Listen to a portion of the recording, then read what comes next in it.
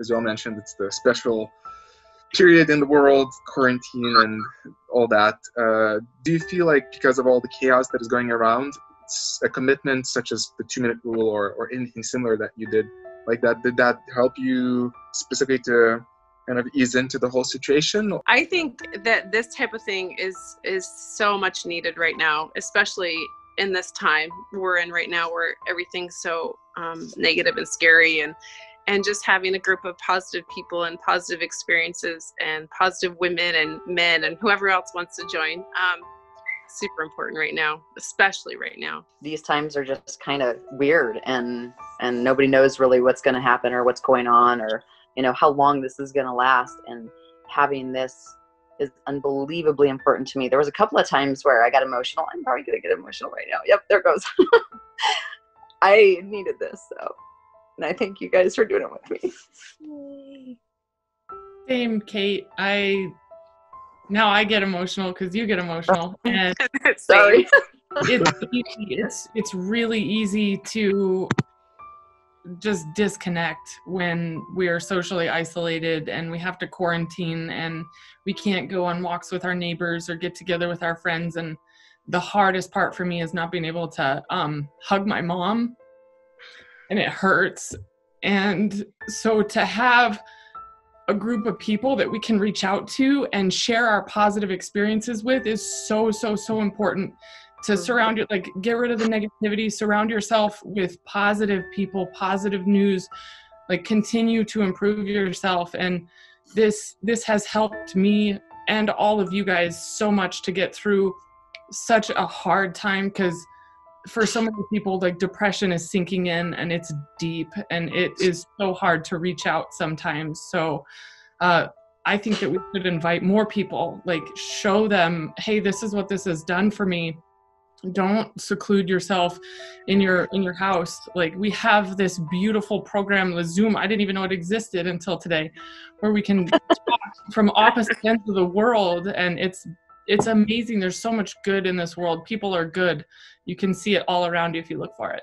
Yeah, this definitely has kept me slightly sane for sure. There's been, I always thought that I'm not social. I don't need all that stuff. And then I'm like, oh my gosh, when I can't go on go to Derby and I can't see all these people, and, thinking about the patients I'm taking care of and why it's important for me to not give in to like my own selfishness of wanting to go see my friends, and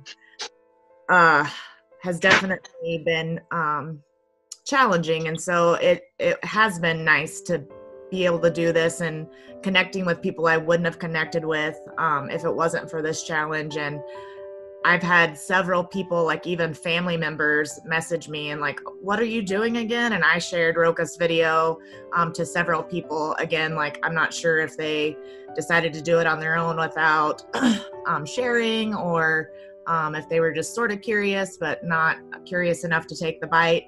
But I had lots of people like, what are you doing? Why are you reading? What is this? So it helped me connect to people. Even though I don't know, it's just something to look forward to, something that, social in a different way, I guess.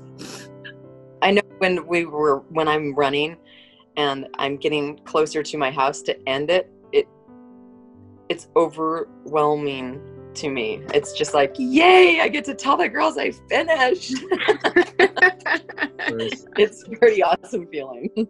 What's most difficult for me was when I get into, you could call it a pity party, you can call it a woe is me moment, but I had one. And during this coronavirus outbreak, like Kate mentioned, I got into like this state of anxiety and depression, really, where I can't go to the gym. I can't go teach my fitness classes. I have to go online now, which doesn't give me that gratification as a fitness coach to be there with them, coaching them, the hands-on experience that I need in order to be a good coach. I didn't have that, so that was gone. I didn't have my jiu-jitsu classes in Kalispell with all of my friends, and I'm an introvert.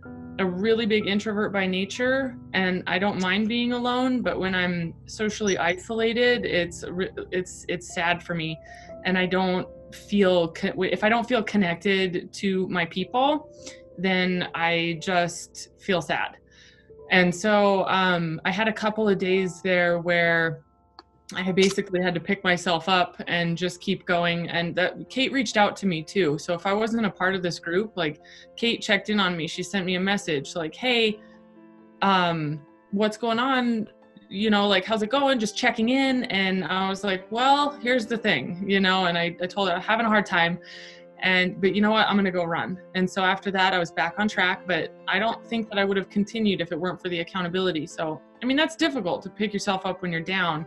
And then advice, as far as advice for the next person, is have a group, have a tribe. My tribe is strong. It's worldwide. SBG. Like, once I joined SBG, I kind of left the group of people who weren't helping me get better and motivating me and inspiring me to be a better person every day. So having my tribe worldwide of SBG members and getting close to all you ladies, Heather, Kate, April, Rokas, everybody that was in our group, you guys just we were there. I was accountable. So have a circle that you're accountable to, and you can get it done.